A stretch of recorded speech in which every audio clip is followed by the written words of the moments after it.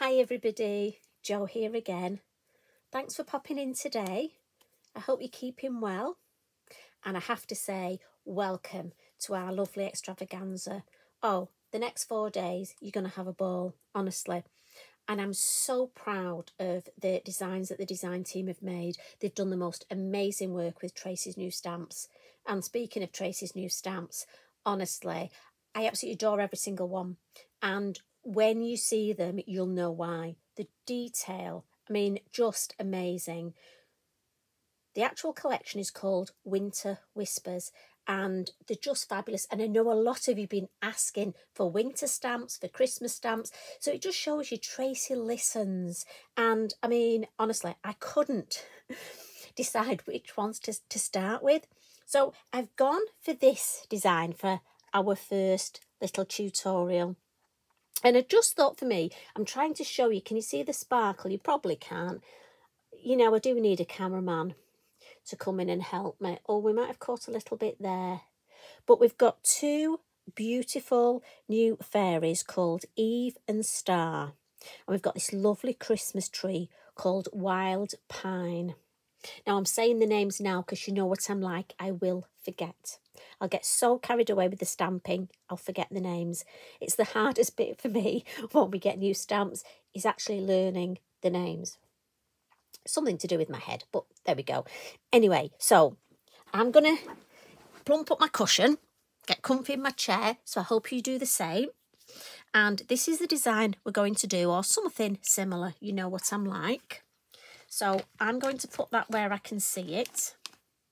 And I'm going to start with a piece of my Multi-Fairies card. And this is the A5 size. And I love this size.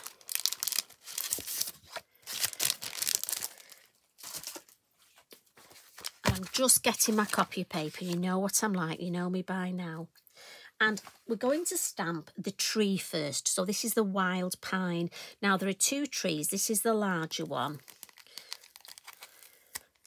And I've noticed it's not quite straight on my acrylic block, so we'll pop it straight. And I'm going to ink up in the black, the Nocturne. Now I have to say I've done this in the brown as well, and it stamps beautifully. It looks lovely in the brown. But for this one, I'm just going to use the black.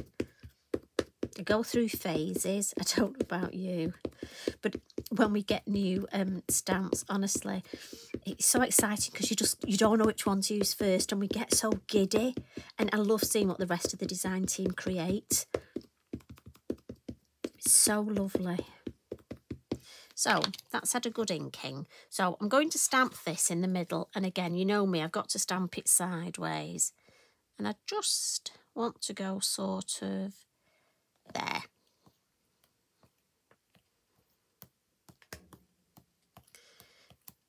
And again, the detail is amazing. So I'm just going to let that ink soak into the card and then lift it up.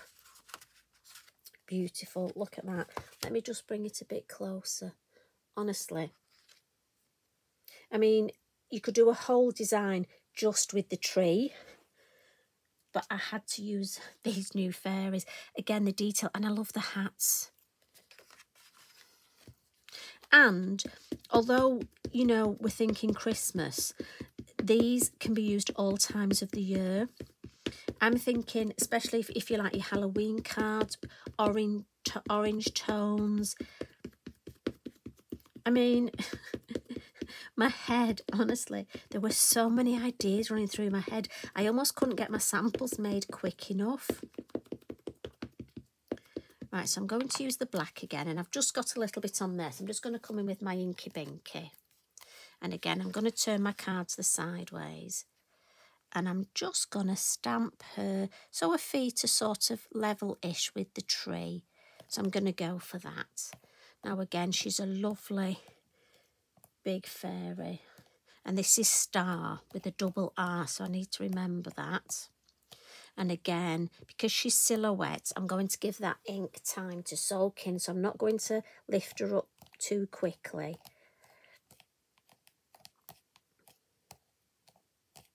And I love the fact that they're facing each other. again, look. And, you know, the fact that she's got the lovely lantern. And I'm just going to bring in our other fairy. So this is Eve. And again, sticking with the black. And then just running out of room on my desk. We'll pop her, just got the perfect amount of room. This size card is just perfect for me for these lovely 3 stamps. Look at her legs. Wish my legs looked like that.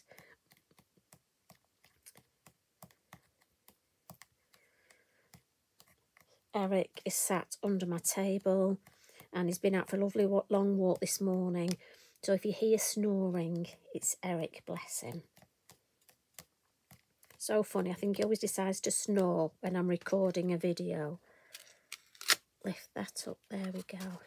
Beautiful. Like I say, the detail, the attention.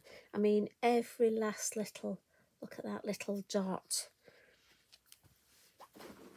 And what I think is lovely is each of these 3 stamps would make a beautiful card on their own. But obviously I couldn't decide which one, so I had to use all 3. Now I'm just giving them a blot because Versafine Clair is your slower drying ink and I don't want to smudge it. Now we've got the fabulous little, the mini fairy lantern look, and that just, obviously it has to go with our lovely fairies. So for my Christmas tree here, we're having the alternative Christmas tree this year, so we're not having a star on the top. And obviously the fairies, neither of those 2 wanted to sit on the top, did they? So we're going to put a little lantern. And I'm just going to pop this one just hanging from the top there. And then we'll have another one. And again, I've just caught the edge of my stamp. Now, I have to say, Clever Emma Jo, she has done a fabulous sample where she's made fairy lights out of these lanterns. And I thought that was such a clever idea. Whereas mine are just going to be baubles on here. So we'll have another one there. And obviously the 2 fairies are coming to add more baubles to the tree. But do check out Emma Jo's. It's such a clever idea making them into fairy lights. I thought, oh, I might need to borrow that. We'll put one more there so that I've left room. Now, what I've done on a scrap piece of card, and I do this, I save all my scraps, look, and I've stamped a whole row and I colour them in and cut them out ready. And I have my little tin, so you know I have my tin of butterflies, but I also now have a tin of these in different colours. I've got some orange ones, some red ones, and now some blue ones. Again, that's just the way my head works. I mean, I often find with sort of things like my butterflies, my little pound stamps like this, if I'm stamping one to cut out, I might as well stamp a few. So that's our lovely scene stamped up. And for this, I wanted to keep to just sort of one colour tone. So I've gone for the blue Atoll. And we're just going to add a little bit of sort of scenery. And I'm going to come in with my hill mask and just add a little bit of blue just to ground my whole design.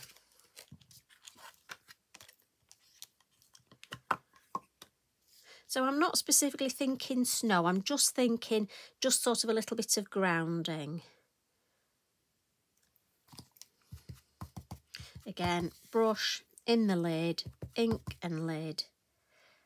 Right, so we'll go this way, look, we'll do a bit of a, just want to get her feet there and our tree. I say it's just a bit of colour at the bottom, and then I'm going to come this way to just catch, there we go, that'll just catch her toe there. I'm sure she must do ballet. I think she's a ballerina one, don't you? the way she's got that toe poised. There we go. And it just gives a little bit of grounding at the base. And then with my circle mask, and I'm going to turn, I just find it easier for me, you know me, turn it the other way around. And I'm going to see, oh yes, luckily I stamped those close enough, look, I can almost use it part as a moon, but part as a spotlight. So I'm going to start at the bottom. So my colour deeper at the bottom. And again, always on the mask first. And then move my thumb round. And then come to the top. When I've got less ink on, look. And then some lovely circular motions, because I don't want it very dark, look. I just want that nice smooth blending. So what I'll do now is just add a little bit round the edges. So we'll come in on this corner and down the side, just to take that sort of whiteness off the design. I'm just coming in with my copy paper. I don't want to put my hands on. Got some lovely white space and I'm really happy with my stamping. So you know what it's like, ladies and gents, the last thing you want to do is be really happy with something and then put a dirty mark on it. Because I know I'm not the only one who's done it. I know you've done it too. Right, a little bit more in this corner. And these brushes are fabulous for this. And I think the thing is, don't add too much ink on. Nice and gentle, just tickle it and you get that lovely colour. Now, I'm going to leave this ink because I'm going to come in with one of our mini snowflakes and just add some snowflakes in the background. And I'm going to use the same colour to keep it tone on tone. Just be aware. I better not hold that over there, had I, because I'll drop it. These are more of a foamy sort of ink pad, so don't press too hard on your stamp. Well, I find it best not to. Just be gently when you're inking up. Right, we'll bring this back and we'll just add a couple of snowflakes. So we'll add one there. And I love the fact it's tone on tone. And again, these are so delicate. Let's have one over here. And this side. And it's lovely to have sort of coming off the page. I always think it looks nice to have part of a snowflake. So we'll have part there. And then just up here. Maybe just catch the edge down here. Yes, I think that's enough. I don't want to do any more. I like that. So we'll pop that out of the way. And what we're going to do now is we're just going to add some colour. And for this, I'm very simply, so I'm not doing anything difficult today. Often I find when I get new stamps, you know, I like to sort of almost use designs that I've done before and techniques. So I'm going to come in with my watercolour pencils. Now, you know me, we do a bit of a cheats colouring here. Now, in this pack, we've got... Look, and yes, I'm afraid I do have to have them in order. A light blue, a mid blue, and a dark blue. I've got a purple that wants to play, but no, you're not playing today. And all I'm going to do is very simply do a bit of a cheats colouring here. So I'm going to come in on the hat here, look, and I'm just going to add some dark at the base here, where I know it'll be my dark blue. Now, I'm not a colourist, so those of you that are watching the tar, obviously, you know, you colour this how you wish. I just do a bit of a cheats colouring. So I'm then going to come in with my light just at the top here, where the moon is going to catch it. And then I'm just going to come in with my mid blue and almost blend that into the light and into the dark at the same time. So the wings, I'm going to do the same. So some dark down the edges here. And then my light blue will be at the base. And again, I'm not pressing on too hard. You don't need to be rough. And then my mid. And I keep them in my hands all the time. One of the reasons I do that is because then they don't roll off my table. Have you ever noticed pencils, why are they circular or even cylindrical? And they roll. Well, mine do anyway. Not only do they roll on Eric and make him jump, but I'm always worried about the lead breaking. Right, so some dark blue on the lantern. Some light blue in the middle. And then my mid blue.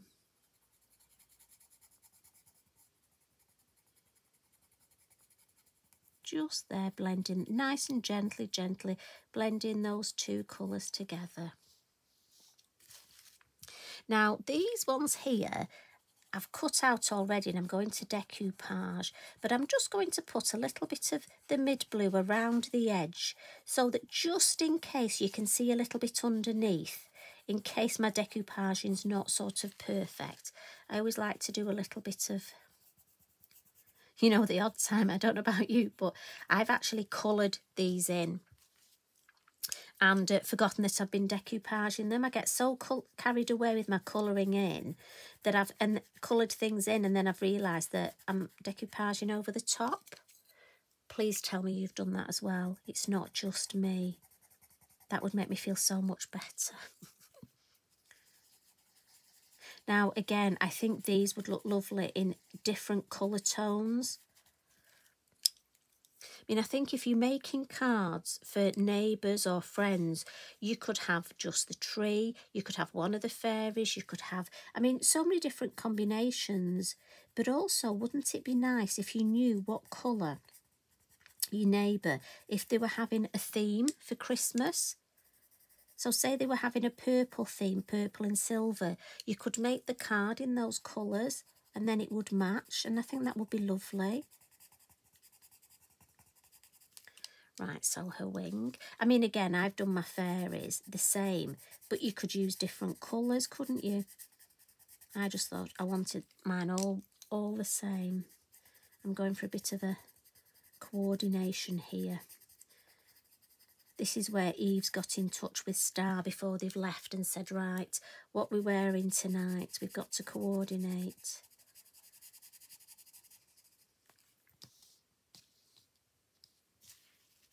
Lovely. Now what I am going to do is just get my yellow and just add some colour to Starr's hair here.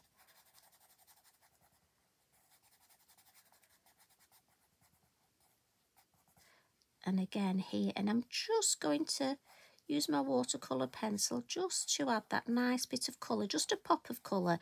I don't want it to be too much, but I'm just going to add a bit on here and on these lovely wispy bits.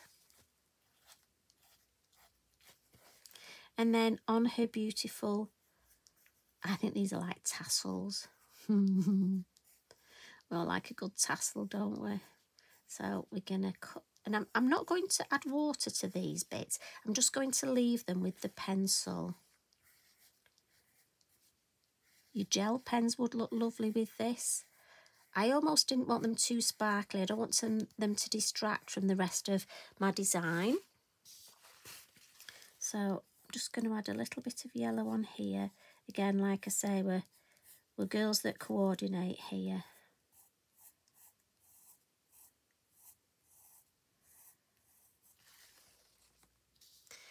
And then for my tree, I'm going to come in with, I've got one of my clean colour, and this is number, I know you want to know, 36, the light blue. And the little circles here, I'm just going to colour with my pen.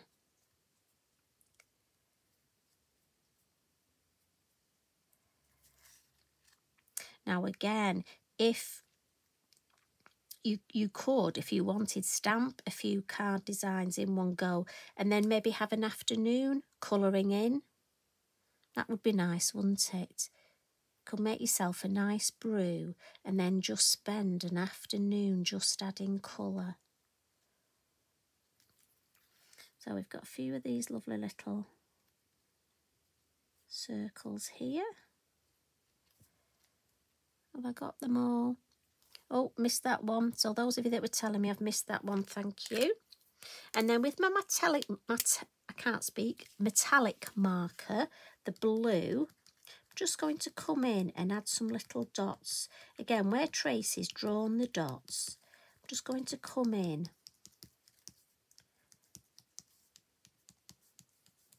and add some of those lovely little dots. And it's a combination of using all the the products you've got. So we'll just add some dots here. And I think it's nice to just keep it, we've got lovely cohesive design here with the blue. We'll add some here. We've got these lovely little dots here. And again, on Starr here. Don't want to leave, I like some white, so I'm going to leave some white.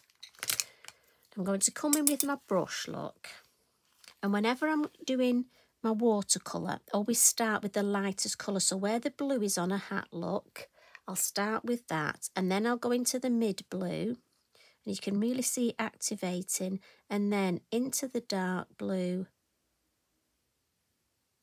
And blend that dark blue.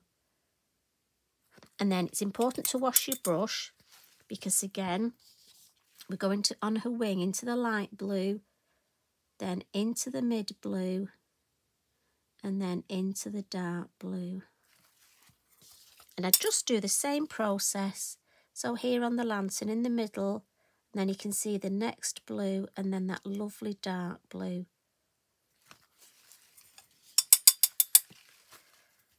So light blue, mid, and then the dark. And it's important to wash your brush, because obviously, because you finished on the dark blue, you don't want to go into the light then. And it just blends the colours beautifully. So with our light into our mid, you can really see that there, and then into the dark. And then instantly you've got almost, it helps with the 3D look. But again, it's not taken, it's not taken a lot of anything, has it? Just been lovely. So what we'll do now is I'm going to add a little bit of faux snow. So I've got my white Posca, and just at the base of the tree, we'll add a little bit of snow, and just at the base of our fairies. And again, I'm not overthinking this. Just want some dots. Going to add some snow splats in a minute anyway. But what I do want to do is come in with my Wink of Stella and just add some sparkle. So around the moon, look, just going to add a lovely bit of sparkle, and then around our baubles. And then here, around the baubles. And then on the bauble. So I'm starting in the middle, because my Wink of Stella will just pick up a little bit of that blue look. So again, start in the middle and then round the edge. And we'll do the same on our lovely fairy hats. We'll add some sparkle, and then on the wings. And it's these little finishing touches, the attention to detail, that will make the difference with your project. And again, just clean my brush, look. It's important. I don't want to pick that up next time and it have blue on it. And in fact, we'll add a little bit on the snow so it just sparkles. There we go. So I've got my 3 lovely baubles ready to decoupage. Now we have our lovely silicone adhesive. So I'm just going to take the lid off, and I just have a little pokey tool, look. So what I tend to do is just almost bend. Now you can use foam pads for this if you want, but I'm just going to use a little bit of the silicone adhesive, and we'll just pop these in place. Now you could use our bippity boppity glue and have them flat. Again, it depends if you want them raised or you want them flat. Depends if you're posting. That's something we have to think of these days, don't we? So we'll just pop that there. And I'm just going to give this a wipe. Get rid of my glue. Otherwise, I'll have glue everywhere. And we don't want that, do we? Because let's face it, we're going to get Posca everywhere in a minute. Couple of little finishing off tricks. So before we add our Posca, we just want our lovely pastel pencils. And we'll get the white. And just add a little bit, just a little bit of highlight. I don't want a lot, but just a little bit of shape. With it being pastel, I could say I need to add some shape to her legs, but like I say, I think she's got fabulous shaped legs. And because it's pastel, I'm just smudging it a little. It'll just help to fix it. I don't need to spray any fixative on this because I'm only using it a little bit. And I'm just going to give her a couple of little cheeks, look. There we go. I don't want to add any more. That's just enough. I don't want to overcook it. And that's, I don't know if you'll be able to see, pick the sparkle up. So we need some snow. So I'm going to add, I often get asked about the different Posca pens. So we have the 5M, which is the chunkier nib, and the 1M. Now, you can make splats out of both. The 5M, you tend to get bigger splats. I tend to have one of each, but just to show you, I'll give it a good shake. And a pump, and then we'll get some lovely snow splats. So this is the 1. And I just want to put some over my lanterns, look. I want to try and avoid even Star's faces. But we put some at the feet. There you go, you've got some snow at your feet, girls. And on your lantern there. But we'll just avoid your face. Now you could mask the faces, cover them up, but as long as you're careful with your pen, tell it to behave, you'll get the snow exactly where you want it. There we go. So that was the 1 I was using. And there we've got some lovely snow, look. And some lovely sparkle. And our girls there are going to decorate that tree ready for Christmas. So I'm just going to wipe that up because obviously we've got snow everywhere. And if I bring in the finished one, so when it's matted and laid up, that's what we get. And then that's the one that we've just created. So I hope you enjoyed that. And I have left spaces, look, ready for them to hang the lanterns on. So thank you very much for popping in today. And enjoy the rest of the extravaganza. Do watch all the lovely tutorials, won't you? And have fun. And I can't wait to see you. I'll see you again tomorrow. Have a nice evening. Take care. Love and hugs from me. Bye for now.